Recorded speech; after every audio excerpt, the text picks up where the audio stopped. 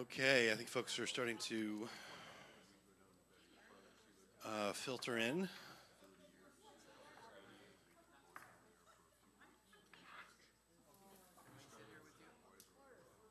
You're not by yourself, are you? Okay, all right. All right, well, I think what we'll do is we'll go ahead and get started with our Sunday school class today. So first of all, welcome to Sunday school, to our class, Turned Upside Down, Story of the Reformations. As you might have heard, I don't know what you heard in alternative, but in traditional, Jeff mentioned that we were going to be doing this class, and part of it is, of course, to engage the heritage of Protestantism, certainly that wing that our church comes from. But I hope that, as you learned last week, as I sketched out, this was a period of profound tumult, and given the fact that we've been living through, really interesting times over the last few years, I think there's a lot of resonance for us. In addition, of course, also is the fact that one of the big questions wrestled with during the Reformation period is also a question that we're wrestling with here in our community about, and that is, what does it mean to be church in a new situation? What does that look like exactly? So anyway, my name is Christian Collins Wynn. I'm the teaching minister, and super happy to have you here for our second session together. Let me say a quick prayer, and then we will jump in and get started. All right, let's pray together. Lord, we thank you for this day. We thank you for the opportunity that we have to gather, to worship, to fellowship, to learn, to see one another's faces, to be encouraged in the various ways that happens. We ask and pray now that you be with us as we learn from those who've come from before us and look into our own future as much as try to understand our past. In Jesus' name we pray. Amen. Okay, so before I jump into kind of our story, kind of pick up the narrative where we left off last week, I did want to let you know that there were some resources that I picked out at the kind of, I guess it was sort of late summer to complement this class.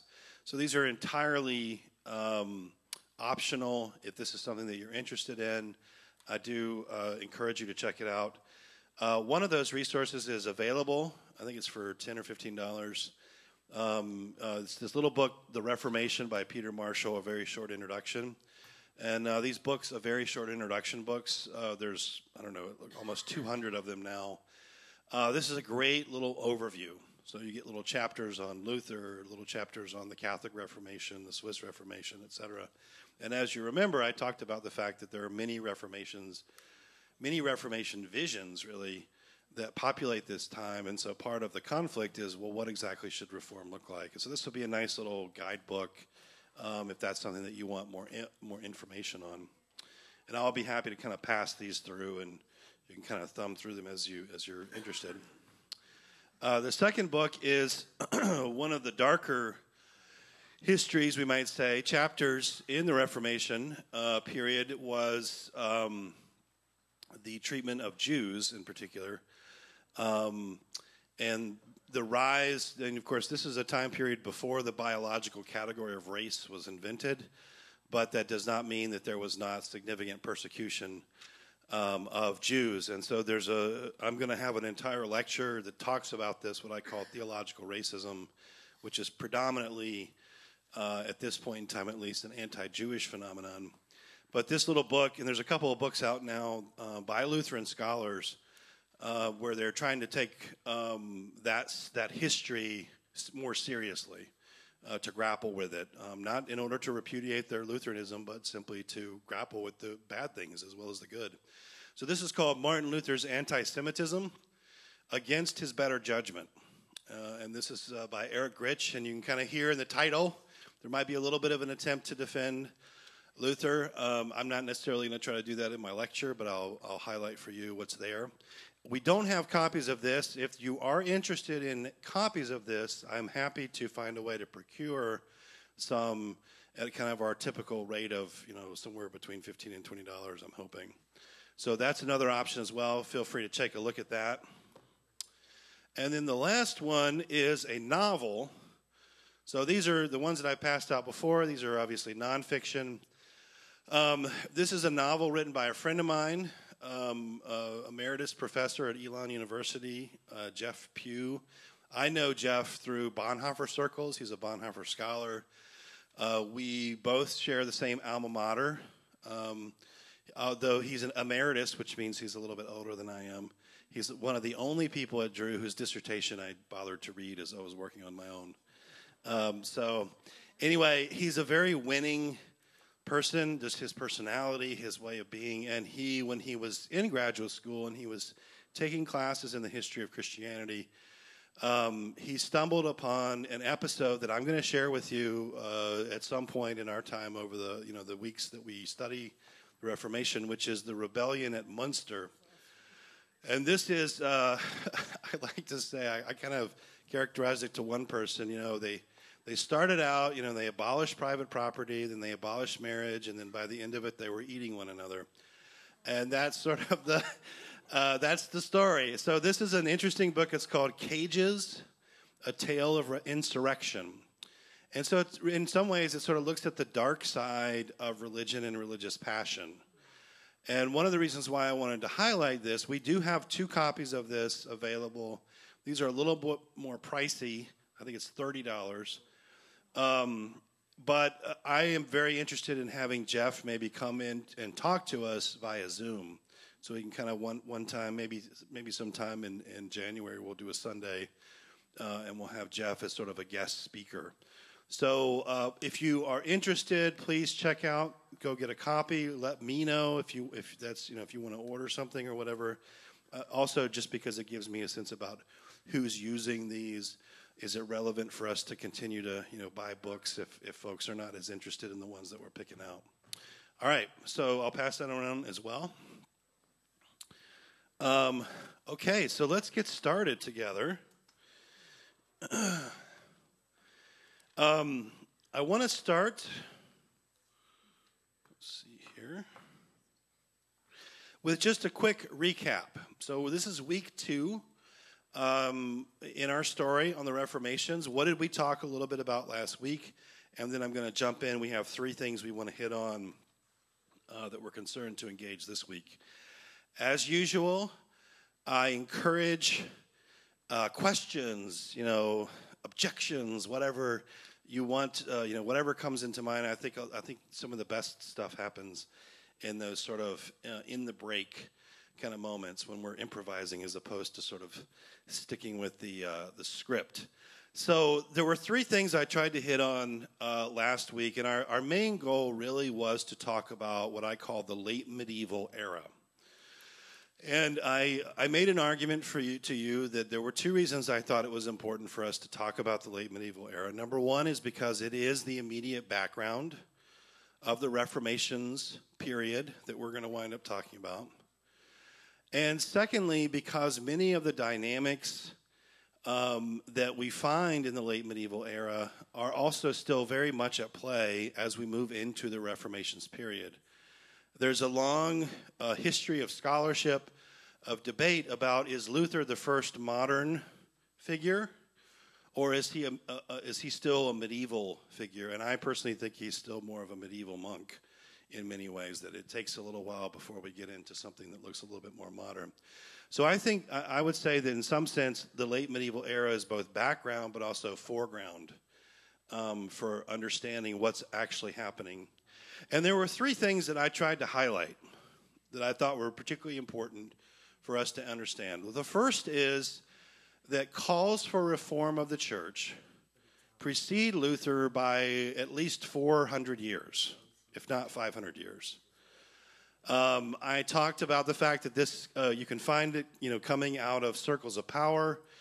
It's not primarily outsiders, at least initially, who are calling for reform. It's actually popes and cardinals, as well as outsiders. But that means, and I think this is particularly important for us in our setting, that Protestants don't invent reform. That this is actually a deeply Catholic concern that precedes Luther by quite a number of years.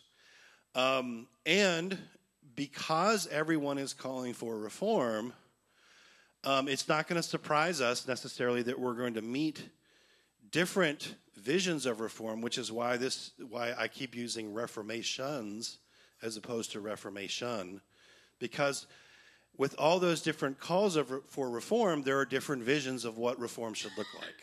And so in some ways, this is an era of competing visions of reform. How should we reform the church? Is the problem in the life of the church just corruption? Or is it also doctrine? Or is it the sort of weird relationship that the church has developed with political power? Or is it all those things, right? Those are all on the table, and different people will have different answers to those different kinds of questions. We went through, and I highlighted for you 5 big questions, and I tried to pose those 5 questions in a way that sounded almost perennial. And what I mean by that is that these are questions that sound like they're relevant today, just like they were relevant back then. What's the relationship between faith and politics? Right? I just mentioned that a second ago. What's the relationship between my belief and my action? How and where do I gain connection with God? Like, these are all kind of relevant questions. So I went through those questions, and then I gave you sort of the iterations of what that would actually look like in the medieval period, so you got a sense of what those questions look like. So long-standing calls for reform, big questions, that was one big area. The second thing we looked at was sort of the structure, we might say, of late medieval society.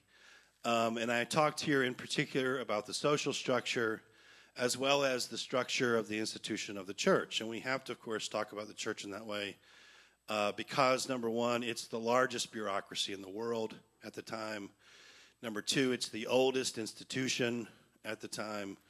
And number three, of course, it owns 50% of the land.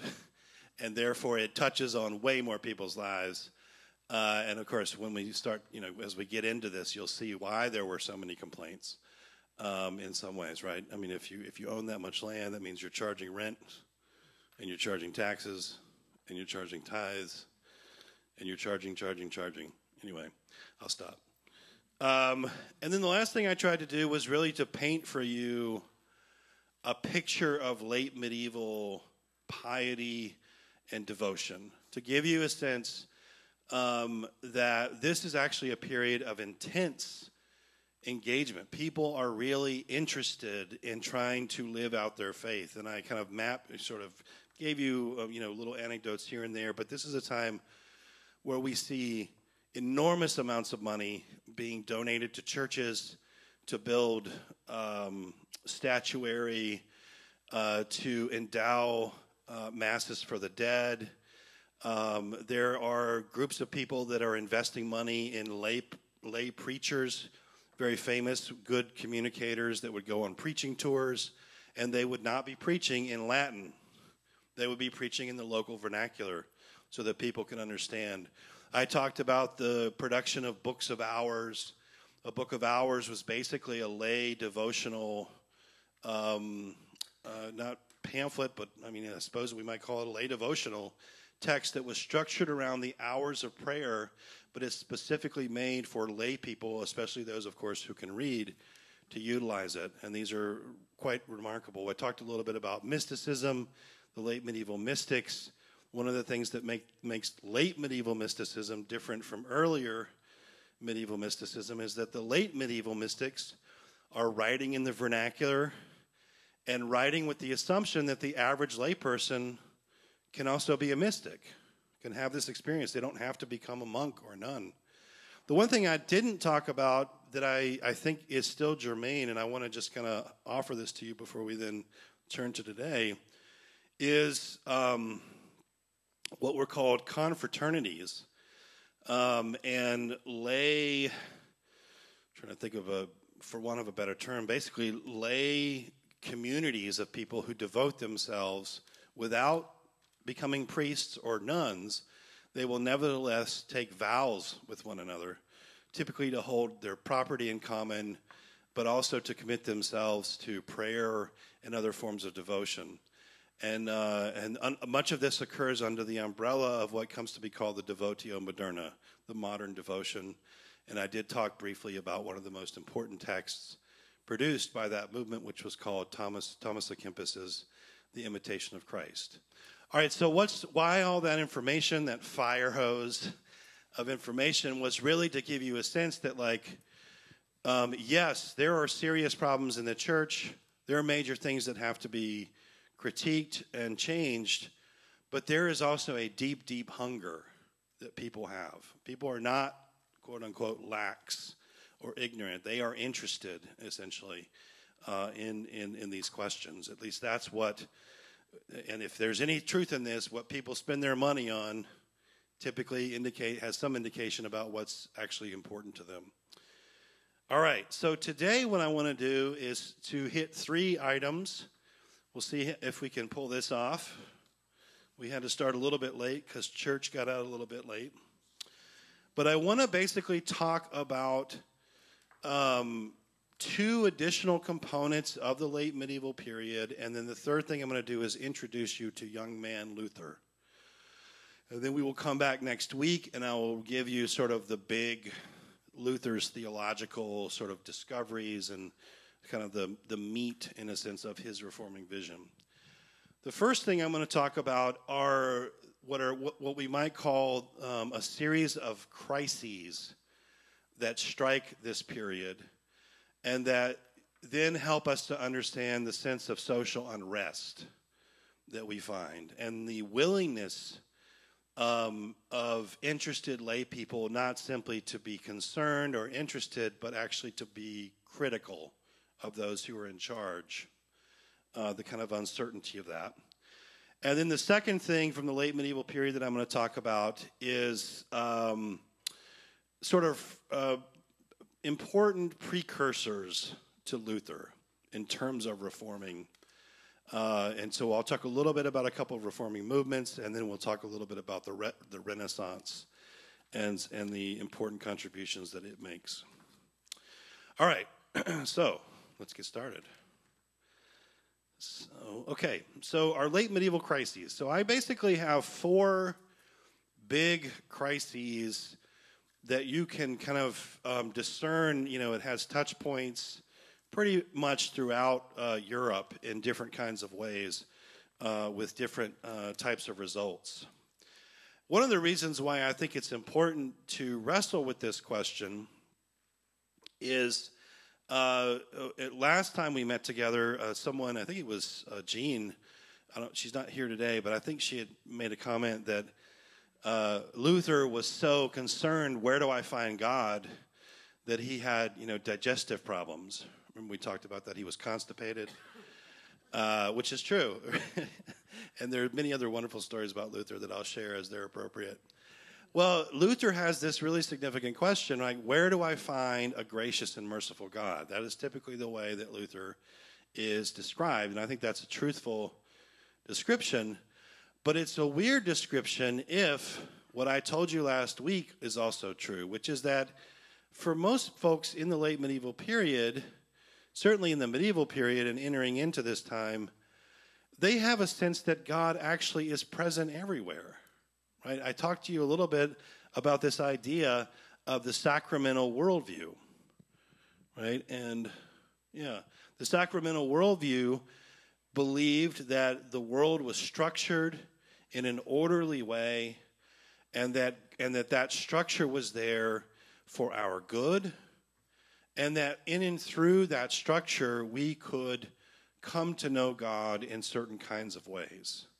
Obviously, the role of the church and the sacramental system was what really opened that up, but the structuring of the world. And by structuring here, I'm not just talking about the elements of nature. So we're not just talking about, that atoms cohere and all that kind of stuff, or that the moon is only so far from the earth, and so we have waves. Yes, of course that's true. But we're talking also about a general belief that actually the hierarchical structure that pertained in society was not simply a human invention, that somehow God had underwritten that, and that the underwriting of that was for our good. So you can imagine As that structure begins to fall apart, you start to get then the background for the question of Luther, where can I find a gracious God? Because all the things that I thought were reliable are not really that reliable, or their reliability is questionable. So this is a period then, the late medieval crisis is a period of, we might say, coming apart. So if we were kind of earlier in the history, we might have talked about a knitting together and a coming together. This is the time when it begins to come apart, and eventually it gives birth to the modern world, to modernity or the modern era, typically is understood to come out. And these are crises that will touch on the social, political, ecclesial, and theological structures that we might want to say, we could say, for want of a better term, we're taking for granted, right? And I don't think this is as much of a stretch for you guys to understand that you live in a time when certain things that you thought were taken for granted have been called into question, and you need to rethink them. Some of them you need to change, some of them you may not. I don't know. I'm not going to get into that with you. But you understand. Well, this is that, like, magnified by 10 million. Okay?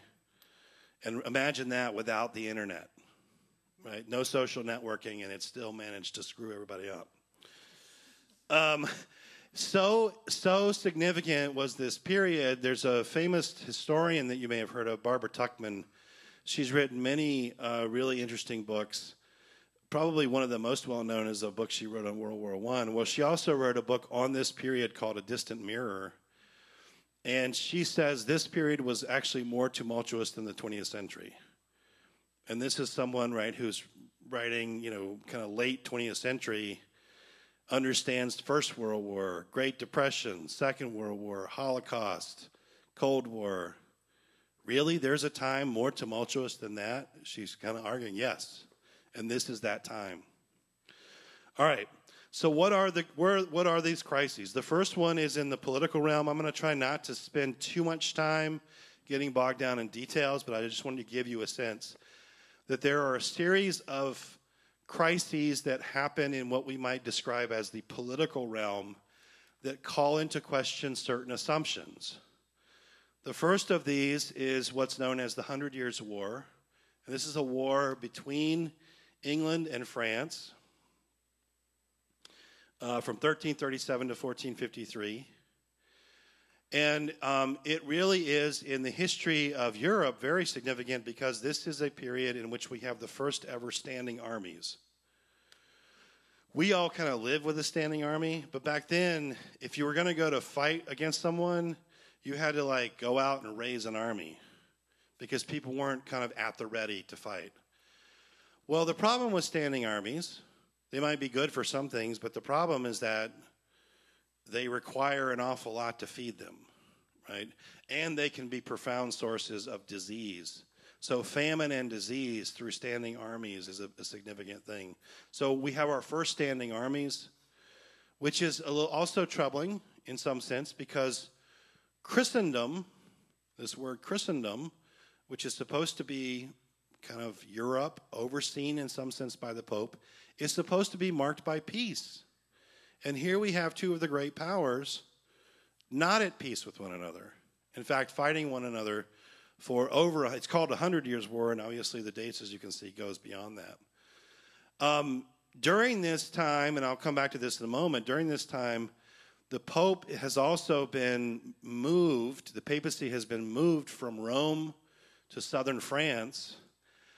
And throughout the conflict between the French and the English, the papacy is constantly trying to maneuver to gain the upper hand. So the corruption of the papacy, its kind of ongoing corruption, begins to be put on display in this event, this series of events. The next two are the next three are kind of very general and broad, so I'll skim through them. This is a time of the rise of centralized governments. One of the things I talked to you about the structure of medieval society is that there were really very few, in fact, almost no centralized governments. It was actually a series of overlapping jurisdictions, which we typically call feudalism. in which the things that linked us together was not so much law as bonds of fellowship or kinship or loyalty. Well, that is starting to break down, and the rise of centralized governments are a part of that. The places where we see this happening most kind of effectively and speedily are in Spain, France, and England. So this is going to produce certain pressures on the church, because the one thing the church is not interested in at this time is competition. And so a centralized government, that could represent competition. For instance, one great example is in the late 13th century, so just before the beginning, really, of the late medieval period, which is typically in the 14th century, the Spanish monarch decides that we're no longer going to conduct state business in Latin, which was the dominant language that connected all the countries. And of course, the real, caretaker of that language would have been the church. No, we're going to do it in Spanish, right? So that's a challenge, basically, in some sense, to the church's hegemony.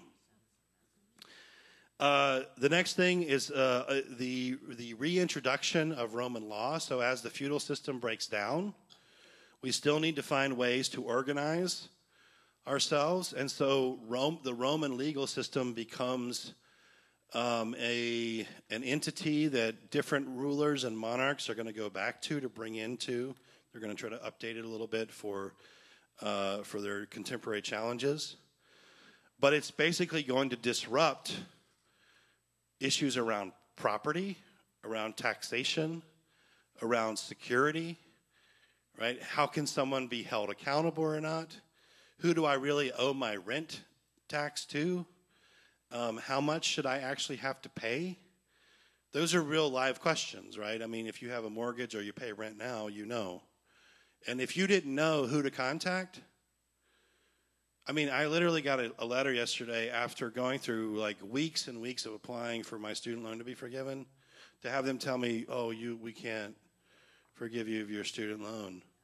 And I go through the thing and they have like all the wrong dates, everything, and I wanted to run through a wall. And if you think about in this world where you have one set of, this is the way things are done, and now that's changing. So you can kind of see the angst it would produce for folks. And then lastly, just general social unrest and protest, in part responding to these issues. There are numerous uprisings, particularly peasant uprisings, but sometimes those uprisings, the peasants, they're accompanied by nobility. The nobility also wind up getting very frustrated with the rise of monarchies, and so there's things called the Knights' Revolt, etc. So there are these revolts that are essentially pushbacks that we see. Some of the most important ones, there's a massive revolt in France in 1358, and then one that you may or may not have heard of, which is the Lollard Revolt in 1380 in England.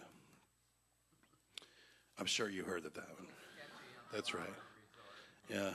That's going to be on the exam. Yes. Oh, wait. We do have a mic. I was just going to say, I was in high school at Lollard. Did you join in the revolt?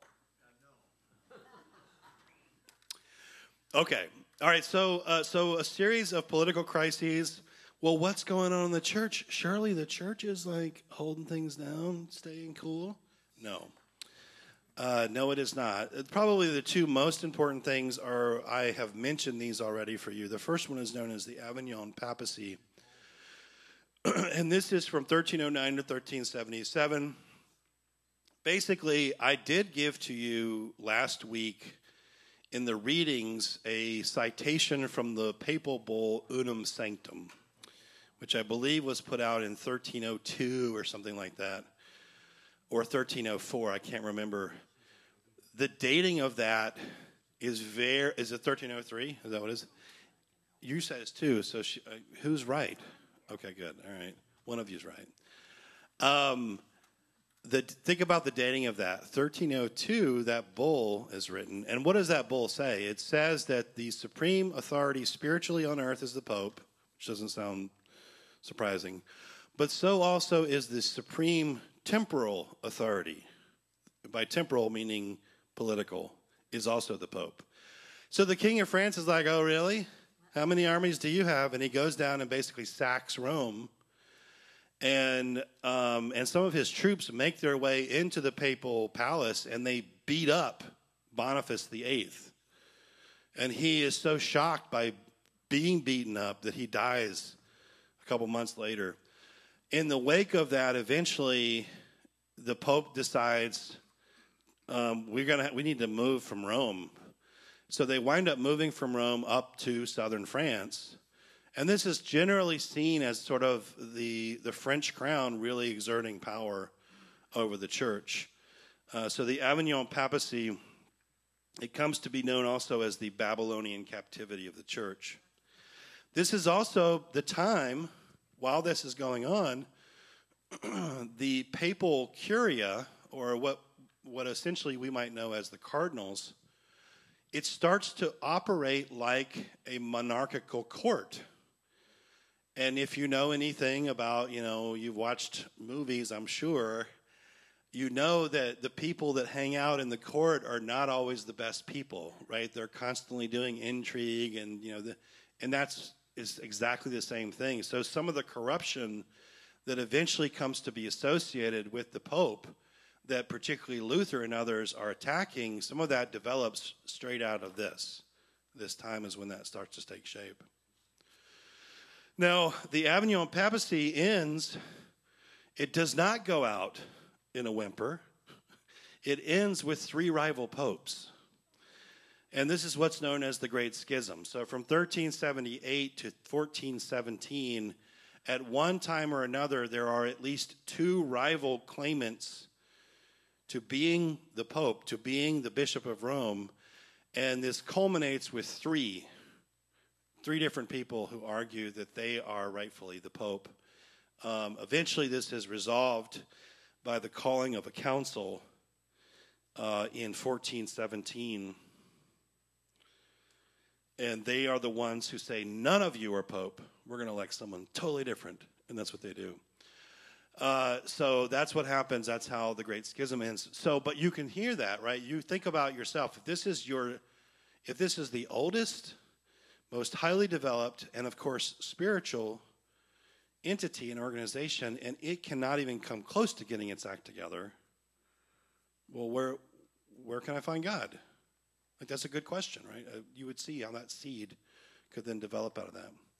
And then, of course, the last thing is just a general, what we might call anti-clericalism.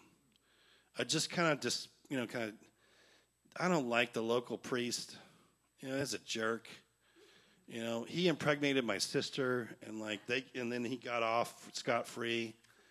Or this other guy, he takes 10% off the top of the tithes. That stuff is going on. Those, at least, and some of it's anecdotal, but some of it's also true. That stuff is going on everywhere. And so there is a very deep sort of anti-clericalism, distrust of the priests, of the bishops, and even of the archbishops during this time. And definitely Luther is going to link into that. And in Germany in particular, or in lands that we might say are German-speaking, because Germany as a nation does not exist, there is a kind of proto-nationalist feeling, which is all this money, the priests keep taking from us, they don't fuel it back into our local parish. It gets sucked. You can hear the siphoning. They actually use this imagery. There's a great sucking sound out of Germany into Italy. That's the way they talk about it. And so Luther is going to really exploit that as just a general feeling of anger about the fact that all the popes down there are Italian. They're taking all this. You guys have heard of St. Peter's Basilica, right? You know how that was built, right? By the papal indulgences that Luther specifically objected to. So the kind of opulence, it's just, it's too much for him. So political crisis, ecclesiastical crisis. We then have 2 additionals. And I'm not sure if I should tell you about the first one, because it's very, very, we're in the weeds. Let me just put it that way. All right, so alongside of this is an intellectual crisis, and I'll just frame it this way. There's a basic sensibility, right, about the structure of the world, and in some sense about how to gain access to truth. And there's a belief that human language has a kind of divine imprint, that in some ways it was created by God. And therefore, when I use the word for horse, that's not just a word that we use because over time it developed through, custom and use, and it was accident here and there. It's because there's something about that word that connects to the universal horse that sort of lives beyond in the realm of the transcendental. So there's this entire sensibility about how language is solid, and you can, if you reflect on it and you utilize it, it can actually be a pathway to God. Well, some folks come along and they say, no, language is basically human convention and invention. And I think almost all of us who are modern people, we don't tend to think about language in that way, in part because we are children of what comes to be called nominalism. Well, nominalism also has a theological expression, and this theological expression is particularly associated with a man named William of Ockham. And you might have heard of Occam's razor, and this is that Occam. Right, the simplest explanation is probably the correct one. Well, that's great, but he also did some other stuff. One of the other things that he did was he was led in his desire to reaffirm faith as very important in knowledge and in theology.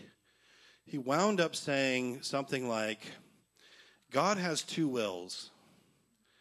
And the one will is the will that we see enacted in front of us, right? God willed that there be a world. God willed that there be a church, that there be human beings. God willed that Jesus would come and die for our sins, that we would have access to that through the sacraments. That's what is sometimes called the ordained will. Then he said, but God also has another will. And that other will is the fact that God can do anything that God wants. In fact, God could do the opposite of what God did over here. Now, those two distinctions had always been around in theology. And it kind of goes something like this. God can do whatever God wants, but God chose to do this. Think about how I said that. God can do whatever God wants, but God chose to do this. That seems to root God in what God did, right? What God chose to do. The other thing to say, the other way you could say it is, God did this, but God could do whatever God wants. Do you feel the difference of those two? The second one is more terrifying, because God did this, but you know what? God could do whatever God wants, which means maybe God's going to change God's mind. Maybe God's going to, So this developed into what was known as the terrible hidden God. The God, in some sense, enveloped in mystery that we cannot know. We can only know the God who reveals God's self, but we cannot know the hidden God. We just know that God is there. So how do we gain access? Like, how do we truly, in other words, come to connect with God? So this, as you can imagine, creates a profound sense of anxiety, and I would dare to argue that this is the backdrop of Luther's question. That the reason that Luther is looking for a gracious God is because he hasn't been able to free himself from this idea that God could just be arbitrary. God could just change God's mind. Right? How do we really know that God's going to be faithful is really the question. Right? And Occam says we don't. We just have to believe. Right? That creates a really profound sense of unsettling.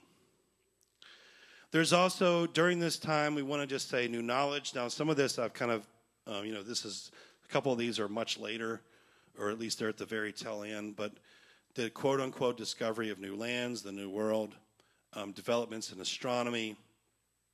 As I mentioned here, there are other maybe intellectual traditions that I'm not describing here, but what they do is they put a profound amount of pressure on the intellectual traditions and the theological traditions that had seemed to work prior to this.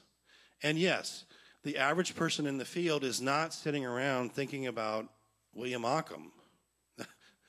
But eventually those ideas will trickle into his life or her life because their priest might have thought about it, and it might come out in a sermon.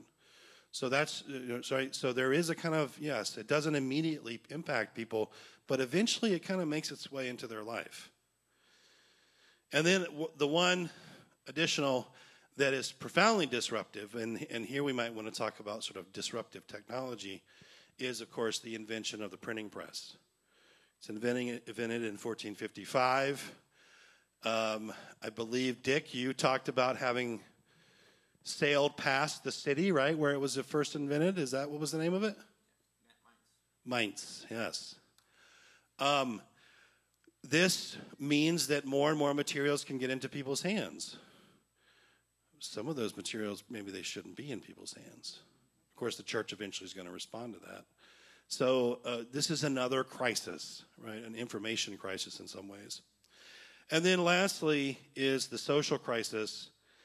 And the social crisis really boils down to one thing and the response to it, and that is the Black Death. Right? The Black Death, which is the Black Plague, which happens 1347, 1350, if we're talking specifically about Europe. In some areas, 50 to 60% of the population is killed. Entire towns are wiped out, whole families. And if a town is not just where people live, it's also where traditions live in those people's memories. It's where knowledge, how to do woodworking, how to do this, how to do that, that's lost.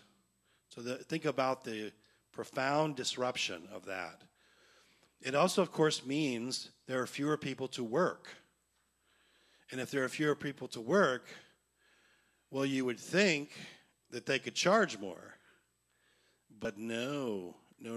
I've given to you a citation, actually. I've given to you two citations. One of them is a description by Boccaccio of the Black Death. And the second one is an ordinance issued in England saying that people are not allowed to charge a higher price to do the same job they once did before, even though their skills are on much higher demand. So there's no kind of market element here. It's just highly controlled. Well, these are the kind of things then that fuel something, things called peasants' revolts, right? I should be able, because I'm more in demand, to use my skills and have people pay for them, but they decide not to. So all of that taken together, you don't, again, need all the details, but you have a sense of profound crisis that shapes this time. Let me stop for just 1 minute and see. I've got a question over here. Rick, would you mind taking a couple questions in different places? Actually, I talk loud enough. No. We want this online. It needs to be online. Thank you. Yeah, I need to hold you accountable by putting it online. Anyway, is there any difference when you think of today's world?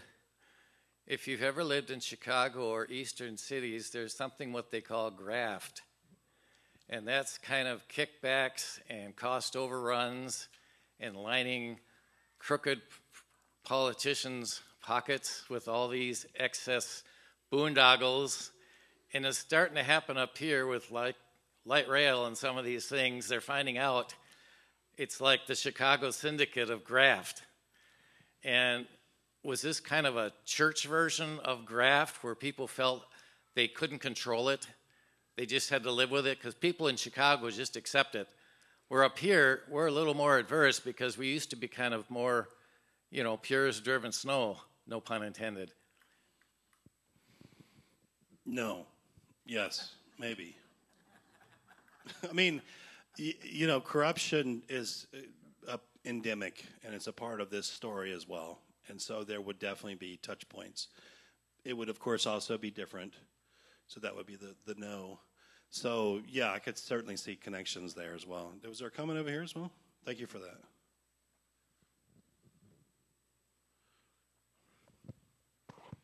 My comment regards is regarding to William of Ockham. Where was the gospel of Jesus Christ going during this time period? Did the church and the people, let's call them underlings, because I don't know, the uneducated, was the gospel still being proclaimed, or was the church proclaiming the hierarchy of the church and their rules? It really depends, I suppose, on your perspective. I think one of the things I tried to, when I was painting the picture last week, was to give you a sense that there's intense concern and lay devotion, and so people are coming in and preaching very powerful sermons. And of course, this is also the time of St. Francis and figures like that. So it's not like the gospel has somehow disappeared. At the same time, though, there are working assumptions like, and I think one of the most significant ones is that the church, whatever the church is, it probably needs to be identified with the bureaucracy and the hierarchy as opposed to the people, right? And that's something, of course, that has to be critiqued. And again, just to reiterate, we are talking about late medieval Catholicism. We are not talking about contemporary Roman Catholic thought. They have changed as well in many different ways. So it's yes and no in some ways, probably. All right, great questions. Okay, so let me move us then into our second kind of big thing, and we'll do our best to get to our third. I'm glad I was only going to introduce you to Luther today. Our second really big area then is this idea, and I mentioned this before last week when I was trying to make the point about the fact that Protestants don't invent reform. That there are a series of kind of forerunners, whether they be figures or movements, that are important. And I'm going to kind of run through that, and then I'm going to spend a little bit more time talking about the Renaissance because of the singular contribution there of Erasmus. So there really are kind of three things I want to mention to you in terms of pre-Reformation reforming type folks. The first is a man named John Wycliffe. Wycliffe is writing in the 14th century. He is an Oxford educated and Oxford prof figure. He is one who pushes back against papal claims to supremacy in argument that the Pope is not and should not be seen as a supreme in matters of faith and life. Rather, Scripture should be seen as supreme. Now, of course, the question is who's going to interpret Scripture, but that's a question that has to be answered down the road. So sole authority is Scripture. Wycliffe also is making this argument. He makes a couple of other interesting arguments that prefigure Luther, but one of the clear dynamics here is Wycliffe is aligned with the King of England, who's also trying to get the Pope out of England. So it's very useful to have a theological voice when you're trying to do that. The second movement is one that I talked about last time, and this is what's known as the conciliarist movement. And basically it's the notion that authority in the church should not reside in a single figure, the Pope, but rather in a council. Right? And so if you're familiar with the history of the church, you might know that early in the life of the church, a series of councils are called. 4 typically are those recognized by Protestants. And these are places where folks from all over the known world at the time come and they speak on behalf of their community, and they speak into the process that is supposedly unfolding. So the idea is, we need to, if we're going to see reform happen, we need to recover this. We need to recover a conciliatory or a conciliarist vision. And they do. They wind up actually having some effect. The first major event, of course, is the calling of the council at Constance in 1417, which ends the Great Schism. And that feels like a real victory. because the only way we could get rid of these three rival claimants to being pope is everyone had to weigh in on it. Well, they then sort of become victims of their own success, and they establish another council called the Great Council at Basel. And that council, as you can see, lasts for a while. It goes on for 4 years. And the deliberations are so slow that it winds up turning off a lot of people. And they decide, we really probably should just have one person making decisions or one person in consultation. So conciliarism, though, is there in the background. And then lastly is another figure named Jan Hus. Jan Hus was familiar with the writings of John Wycliffe.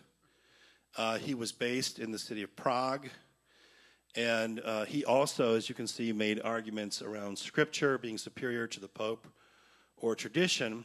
He eventually, however, is arrested and put to death by one of the other reforming movements.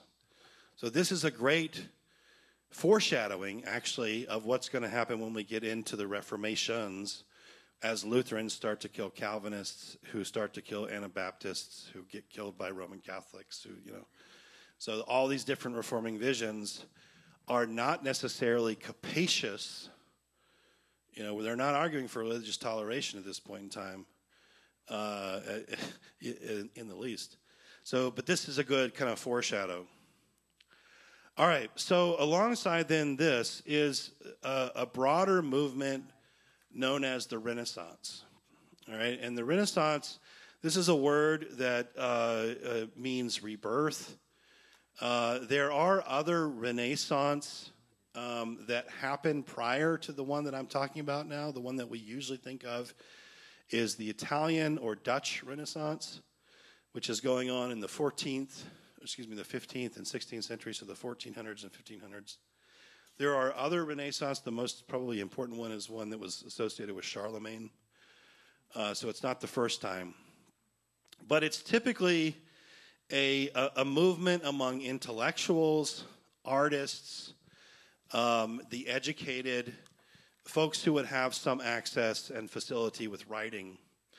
And they wind up producing a very important, what we might call posture. Most people who are in any way, shape, or form champions of the Renaissance are deeply disgusted with the state of the church and with the state of public morality. And their belief is that if we can recover the ancient authors, like Cicero or Virgil or others, then we can re-inject their vision of virtue into our society. So we want to recover their emphasis on virtue, how they understand virtue, through the study of the humanities. And this is what humanism here means. The Studia Humanitatis, which is the study of poetry, rhetoric, history, and especially classical Latin. The great rallying cry is ad fontes, back to the sources. That's the idea, back to the sources.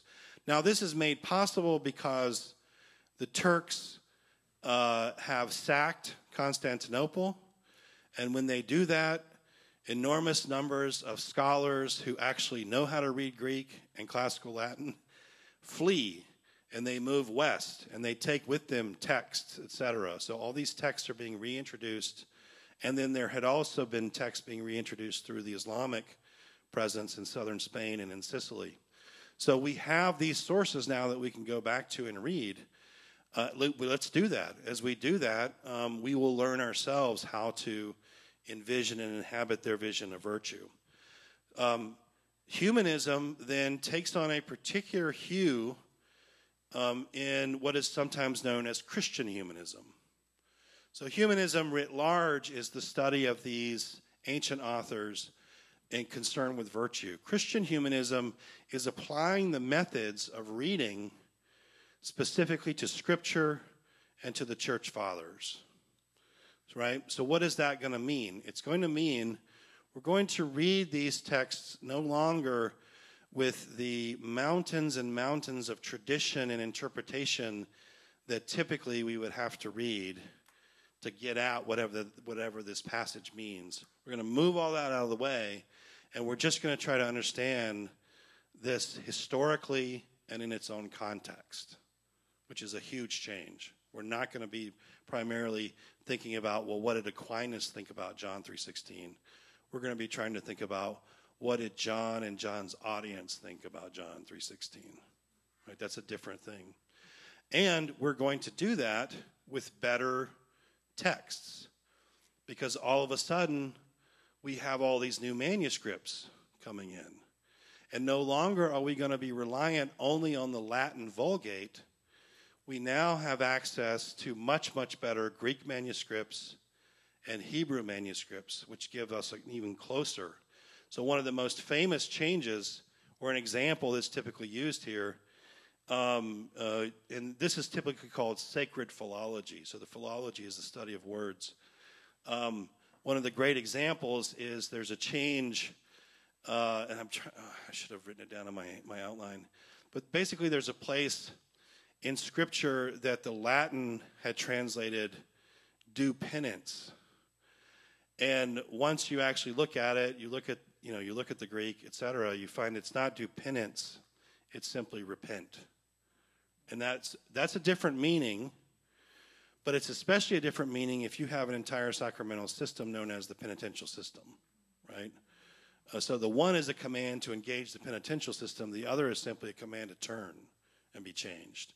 That's the kind of changing that we're talking about. So there's this sort of very important things that are going on here. So you have the publication of new editions of Old and New Testament texts based on all of these new manuscript discoveries and the use of philological methods. Well, no one in this story is more important than Erasmus of Rotterdam. And Erasmus is sort of just prior to Luther. He is obviously of Rotterdam, so that means he's Dutch. He's from the lowlands.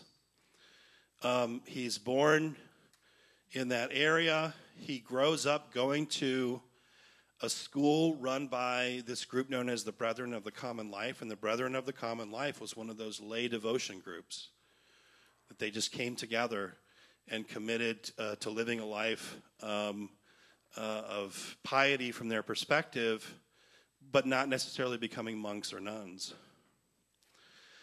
He winds up entering into an Augustinian monastery, and I like to highlight that because he's in the same monastic family that Luther is going to be in.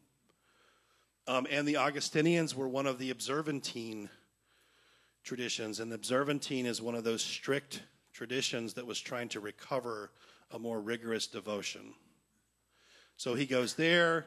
He winds up studying in Paris, and then it's when he goes to Cambridge to study with a man named John Colet that he's really introduced to humanism for the first time, and the use of these philological methods to read Scripture and the Church Fathers, and he's hooked. Right? And so by the time that Luther comes on the stage, Erasmus is already an international figure. And the reason for that is because of works that he produces leading up to that moment. The first one is known as the Enchiridion, or the Handbook of the Christian Soldier. And the basic argument here is this is an attempt to recover virtue. And most humanists, like I said before, are deeply interested in recovering virtue. They believe that that's the real solution to the problems in the social order. Luther eventually is going to break with them. And he's going to argue human beings can't be virtuous. We need something different. So that's going to be one of his differences. The second is his stinging satire in praise of folly, which is a satirical attack on the corruption of the church that is published in 1511. And it's dedicated to his friend Thomas More, who will eventually be executed. And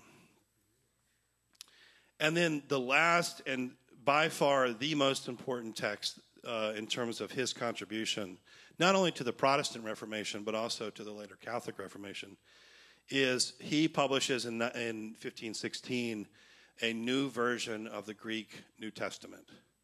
And this will become the basis for Luther's reforming and eventually for Luther's German edition of the New Testament. He will draw from the materials that he finds here. One of the things that he does is he actually publishes the first version. He publishes, I believe this is how it's set up, but it's something like he publishes it and you have a Greek passage, then you have a Latin passage that is based on the Greek passage, and then you have the Vulgate. And the Vulgate cannot stand up even to the Latin that's based on the Greek translation. And so he starts to show that there are all these problems in the sacred text that has been guiding the church for over 1,000 years. So this is one of the reasons why there's a lot of concern about what Mr. Erasmus is doing up in Holland. Yeah. Okay, last thing I want to do then, I think we have time for this very quickly because I'm not going to do anything other than sort of give you some intro here, is introduce you to Luther. So Luther, his dates you have here, 1483, 1546. This is a pretty good picture of him. I believe it's just prior to when he is absconded and that is kidnapped in 1521 as a monk. I have a whole spiel about why Luther's important. I'm going to skip most of that. But his importance, it's very hard to quantify. This is the kind of person that if you were reading, a generic history text, here's a church history name that's going to show up because of what he winds up being responsible for. So he has world historical importance. He has modern importance. Some people argue that his stance against the Catholic Church is sort of the first example of individual conscience standing over against a power that's greater than them. He obviously has Germanic importance. And I'd go into that a little bit more. Maybe we'll talk about that sometime down the road. And then also, of course, Reformation importance. Okay, what can we say about Luther? From peasant stock, father's name is Hans Luther. So Luther was actually the original spelling of his name.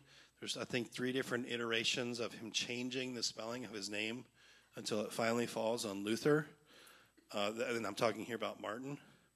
His father starts out as a peasant. I think I mentioned to you last week the familiar story. He borrows money from his in-laws, and then he makes himself. He does that primarily by becoming a silver miner. And of course, when you get that kind of money and you're kind of raising yourself up, what do you want for your family?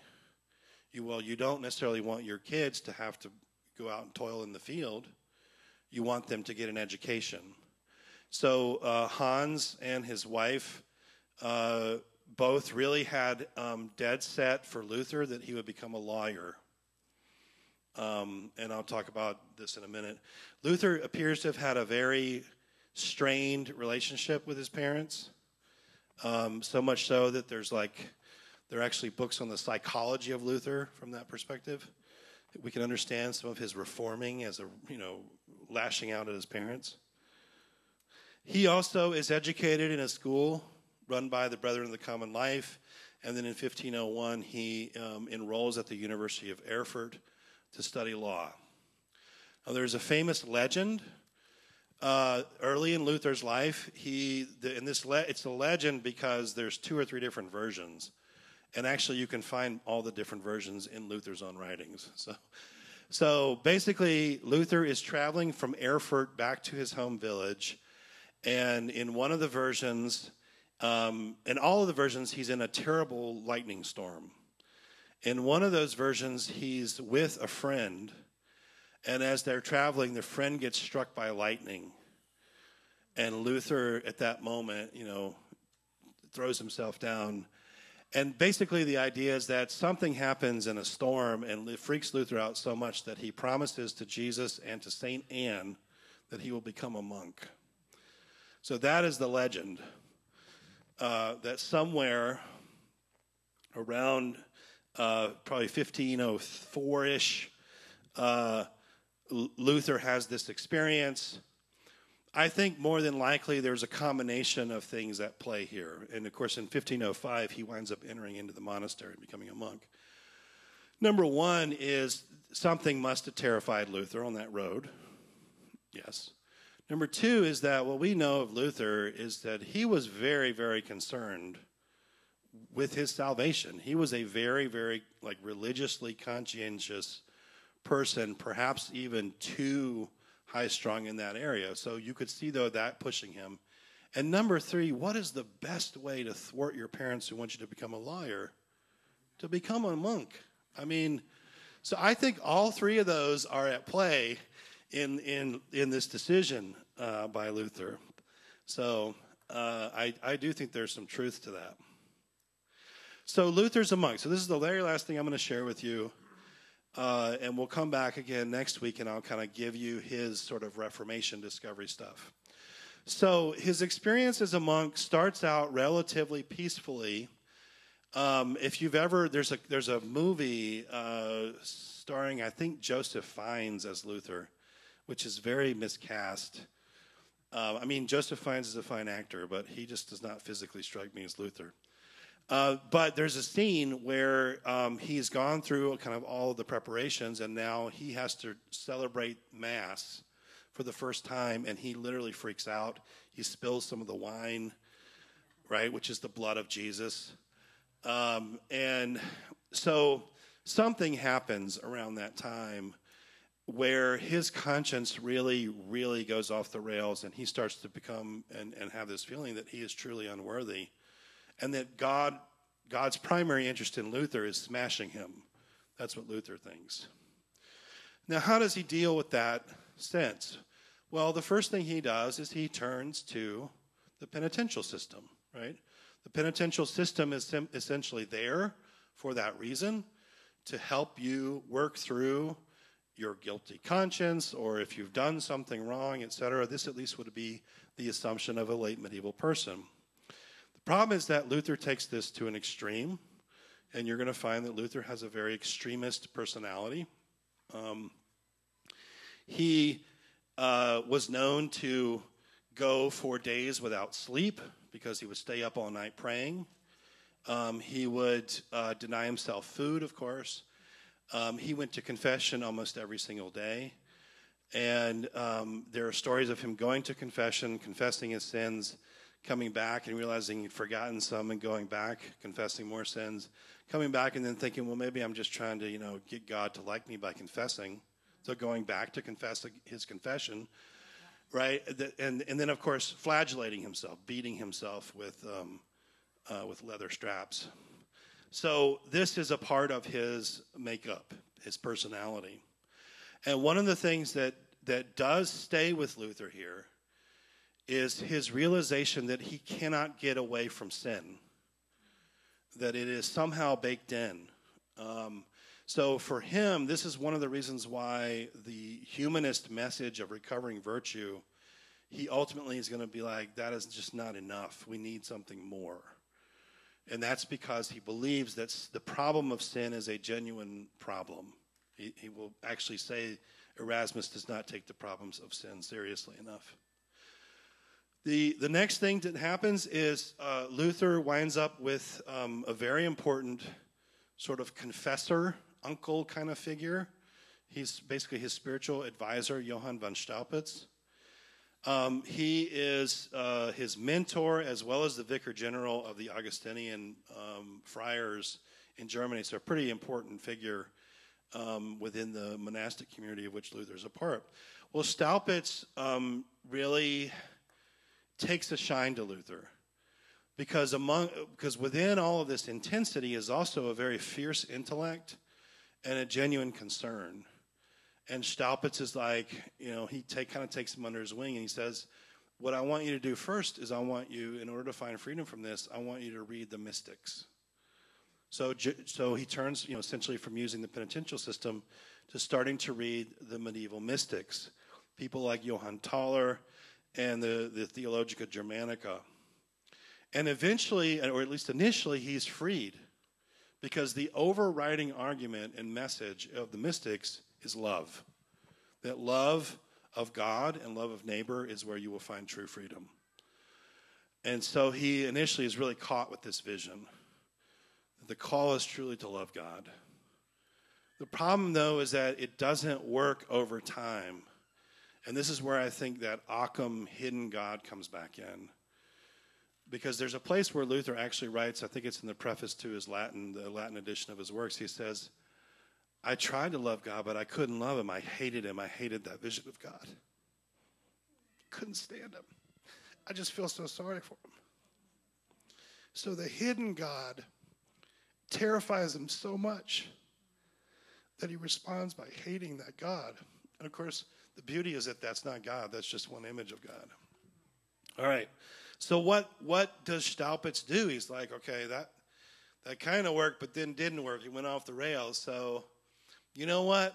You're going to study the Bible. That's what he tells him. So he sees that Luther has this fierce intellect, as I said before. He has a way with words, as you'll discover. And they decide that he is going to go and get a doctorate, a degree in the study of Scripture. And that's what he does. So he begins this process. As I say, he receives his doctorate in theology. And theology basically means commentary on Scripture at this time. So Luther is effectively, if you looked at his body of work, he would be an Old Testament professor. That's the area where he really focuses, though most of his discoveries happen with the New Testament. He then will move in 1513 to the town of Wittenberg. And remember, it's only about 5,000 people. There's a new university that's been founded there. And I think it's Philip of Hesse takes a shine to him and really likes, that this is my new shiny professor that I'm going to have in this new great university. So that's where we're going to stop our story today. Yeah, I'm going to keep you. I want you to come back because now we're on the cusp of what comes to be called the Reformation discovery. So I hope that gave you a lot to chew on. So we went over the medieval crises. We talked about the Renaissance. I think we spent more time on that, but also some other early reformist movements. And then we got a chance to hear about Luther's early life and his kind of the struggles, really, in some ways. So this is a deeply personal thing for him, and I think it's important for us to remember that, not to lose it or to overemphasize it. But once you get into the Reformations, you see how huge it is, how social and political and everything else it is. And to think that, at least for Luther, it really starts as a kind of personal struggle as opposed to some other big question. And I think that's important to keep in mind. I've got, obviously, if you need to go, you can feel free to leave. I've got a couple minutes that I'll open up for questions. Rick's got we have a question over here.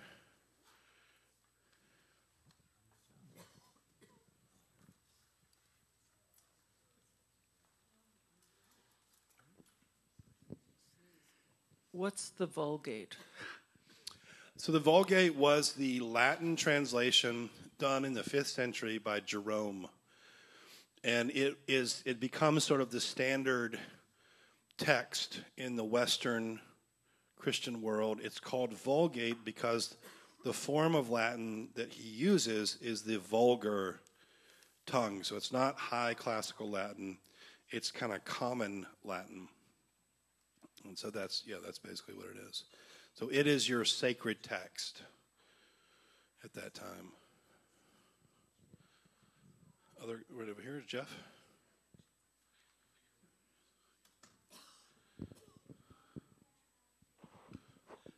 From all of this, I mean, I get the impression, Luther's just a guy, kind of a little nothing guy studying along, and he transforms established Protestant. Are you going to talk about how he became so prominent next week or the week after? So how he moved from nothingness to... Yes. Okay. Yep. But you got to come back.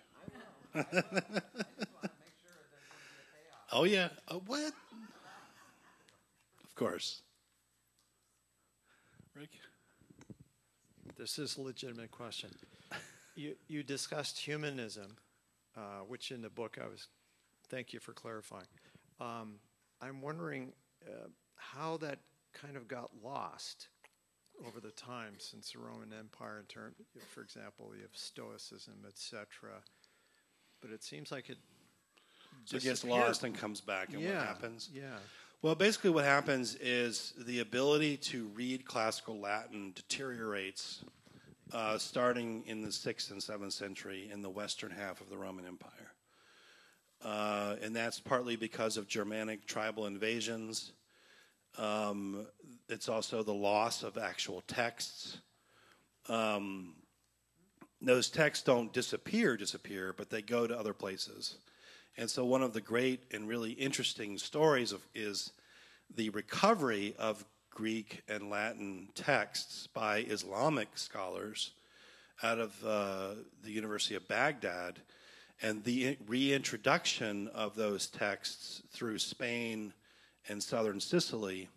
And then you've got those coming in, but it's really when Constantinople, I think it's in 1453, is sacked.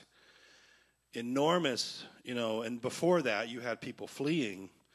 Well, that's, again, it's not just people, it's people with skills and abilities and et cetera. And so it's that reinfusion, those double pathways, that really makes possible something like the Renaissance. More comment over here? You mentioned that Wycliffe,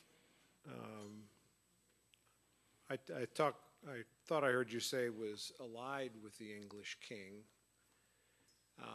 Was that intentional, or was that because Wycliffe happened to be questioning the authority of the Pope, it made him a convenient person for the king to utilize?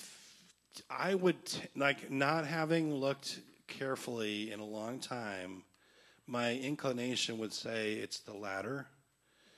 Though Wycliffe was not Wycliffe was not a witless person, in the sense that he would know that some of these arguments might be useful to the king. So I think there's probably a mixture of him making certain arguments. There's no star chamber. There's no the king. It's not like when we get into the English Reformation and the king calls together all the great luminaries in the kingdom and they create this sort of think tank and then they start producing stuff. That's not what's happening. But there is a certain sense in which I do think that Wycliffe sort of, he understands the political winds, and he also understands his position, and so he'll articulate some things. So I think some things are probably articulated with no connection whatsoever, and they become convenient, and then other things, there may have been more of a knowledge on Wycliffe's part that this would be convenient. You know what I mean? So I think it's kind of a mixture. And I guess more generally, and maybe you're going to talk about this as we go along, but the other reformers, how much were they political and how much were they just progressing? I guess the sense I get is like Luther. They're all political. They're all in one. I mean, Luther himself will become political.